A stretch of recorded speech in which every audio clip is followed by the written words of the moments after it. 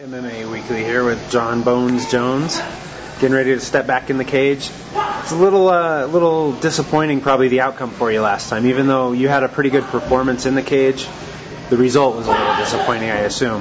What did you think about the way the whole Matt Hamill situation came out with the disqualification? It was really disappointing, but it was a good learning experience. It was the first fight that I wasn't, nervous or scared, or, it was the first time I had just a good feeling, good vibes, and I had fun for the first time. I'm starting to really look at this sport, even in practice, training against these top-level guys. I'm really starting to just have fun, not overthink anything, and just pull the trigger more often, and just really look at it as a game instead of the combat that it is.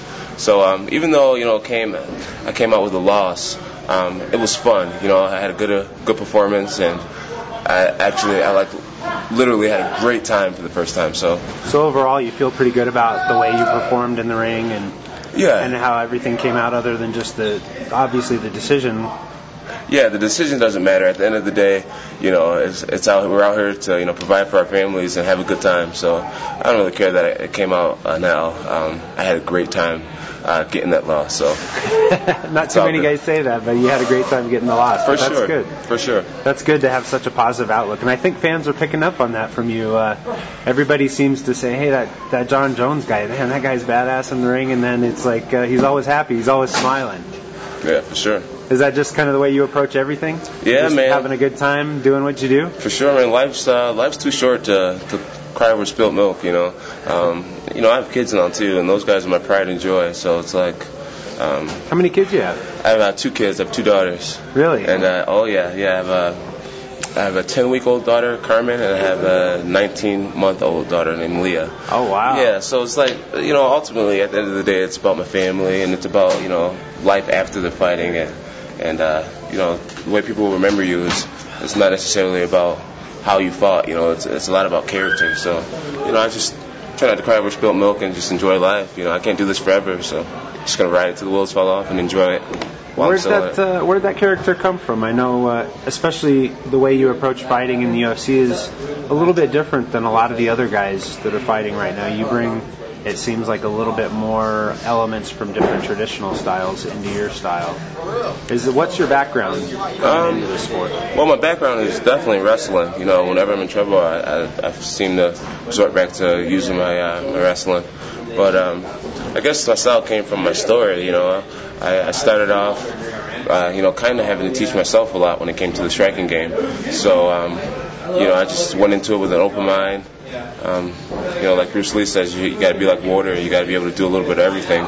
So when I'm out there, you can't really call me a Muay Thai fighter. You can't call me a Taekwondo fighter. You can't call me a Judo fighter or a Jiu-Jitsu fighter. I do a little bit of everything, and just keeping your mind open. And Greg Jackson's camp, we're in the business of finishing fights and breaking our opponents. So I just mix it up with everything. I've learned techniques from YouTube. I've learned techniques from books and from karate people and all types of stuff. So you really embody the whole Bruce Lee, just find what works for you and take it and run with it. For sure. I believe that everything can work for you if you practice it enough times. So I enjoy the sport. It's martial arts, and it's mixed martial arts, so just use it all.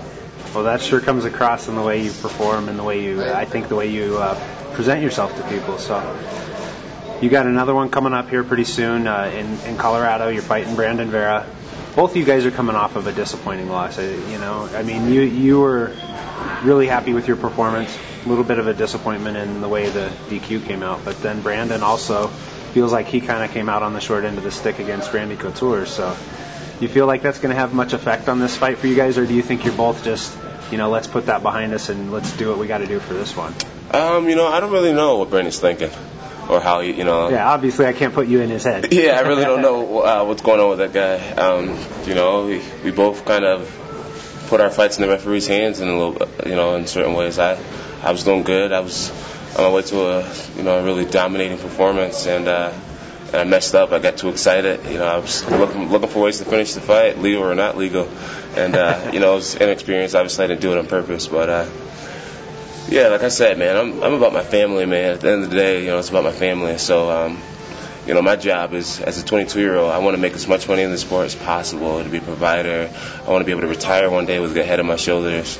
I want to, fulfill all my goals. I know what my goal is. I know what my dreams are. And Brandon Vera, no matter what his situation is and how he feels about his career, his ups and his downs or whatever, it has nothing, I know what I want, and he's in the way of that, so who cares how hard he's training, what's in his mind, if he's in his prime or is he on his way down. None of, it's about what I want, and I want that belt. I want to be a provider, and no one's going to stop that, no one. Both you guys bring a pretty well-rounded game, and I think you both have pretty exciting styles to most of the fans, and I think that's what people expect to see, and I think that's probably what you guys will give them. Do you think that somebody of Brandon's caliber gets you where you need to be in that next step towards the title shot? Yeah, well, I'm not really worried about the title shot right now. I know I have a lot of learning to do. Right, but it's a step, right? I mean, he's moving you that one step closer. For sure. Beating Brandon is definitely a step in the right path. He's a respectable opponent. Do you think he has a style that makes you have to perform at another level to take your game to another level for sure. and really grow your style? Absolutely. The top guys in the division are all great strikers. They're all well-rounded, and Brandon Vera's a well-rounded fighter. He's a great striker. I've said it several times before, when you beat people who are supposedly better strikers or better jiu-jitsu, better wrestlers, it elevates you, and in order to be at the top, you got to take down a great striker. You got to take down a great wrestler. You got to take down a great jiu-jitsu artist. Machida, Shogun, all the top guys. These guys they're really good at this stuff. If I can't beat a Brandon Vera, how you expect me to beat a Shogun or a Machida I'm looking to elevate with every tough guy I fight. So it's going to be great. So you feel like you can beat that Brandon Vera and take that next step? I have no doubt in my mind that I can beat Brandon Vera. I've watched tons of his films several times before, and at the end of the day, I just don't get like this crazy fear or anything. I respect his game. I know that he has tons more experience than me, and he's been in the octagon so many times, but I have no doubt in my mind. Greg Jackson, Phil Nurse, Winkle John, Keith Jardine, just so many people. I just have so much power in my corner, and I do everything right. I sleep early. I eat healthy. And this camp is amazing. And there's no doubt in my mind that I'm going to beat Brandon Vera. You think this camp's going to be the one to take you towards that title shot eventually? Absolutely. Greg Jackson's been proven over and over again to be one of the best coaches in the world. The strategy that I go over every day, the strength training. It's just, there's like 8 UFC fighters walking around that's always trying to help me out. I got tons of guys who's 6'4", 6'2", to kickbox with every day, and it's just a great camp. There's a reason why a lot of the top fighters train here. It's no one comes here and leaves for the most part. It's an amazing place to be. It's good people come here to become champions? Absolutely. This is a school for champions. All right. Well, John Jones, thanks for talking to us at MMA Weekly, and good luck with your fight, Brandon Vera. Thanks for having me.